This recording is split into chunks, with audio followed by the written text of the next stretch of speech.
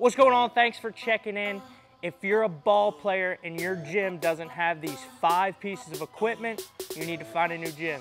Make sure you stay tuned. Check this one out. Starting at number 5 is, of course, resistance bands. You probably see us use them in the majority of our workouts, right? I like resistance bands for, mobility. I like resistance bands for power. I like resistance bands for accommodating resistance on your strength list. Most versatile thing you could possibly use as a baseball player, and they're cheap, but make sure you get good ones, all right? These are Elite FTS bands. They're not a sponsor, but I live and die by their products, all right? They're durable, they last forever, and we use these literally every single day. I've had other bands in the past. They don't last as long. They'll last 2 months and they'll snap on a kid. Okay, go ahead, get yourself some good quality bands if you're trying to increase your baseball, softball performance. Coming in at number 4 is the trap bar. Okay, may not be expecting this, but I think it's essential for baseball and softball players to not only build relative force out of the ground, but it's a great way to build absolute strength. The hex bar or the trap bar is always a staple in my programs. Coming in at number 3 is the reverse hyper.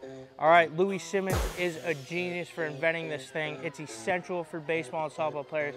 I don't care what anybody says. A lot of people say high risk, low reward. That's just because they use a lot of weight and don't use the machine properly. Okay, here's the story. We have this girl that came in here because she got injured at her old training facility, plays at Georgia, okay? Hurt her lower back. I believe she had a pars fracture and a herniated disc, okay? She came here, we got her on the reverse hyper. She's never had a back issue since we started using this thing, okay? Great for developing posterior chain. Never met a baseball player or a good softball player with a weak posterior chain. It pumps fluid into the lower vertebrae, so it acts as tractioning, it heals, and it builds strength. Got to get yourself on a reverse hyper. Coming in at number 2, essential is a belt squat, okay? They make some really good ones out there. My favorite here are the Rogue ones, okay? Because it's a 1-to-1 ratio, meaning the weight that's on the stack is the weight that you're actually moving, on the legs. There's a Pit Shark out there, which is really good and really convenient, but it's not such of a good ratio. Elite FTS makes a really good one as well. It's hard to find in, your big box gyms like your LA Fitnesses or your Gold gyms, but, if you find some of these like little powerlifting gyms or sports performance facilities, you're gonna find yourself a belt squat. I think belt squats are essential for baseball players, especially because of all the lower back injuries that happen in this sport. The belt squat is a good way to load the legs and to build strength adaptation without decompressing the spine or axial loading. When you put a barbell on your back, the limiting factor never really is your legs, okay? It's your lower back or your trunk. So here we can gain absolute strength, build that into relative force potential by loading our hips, not putting our lower back at risk.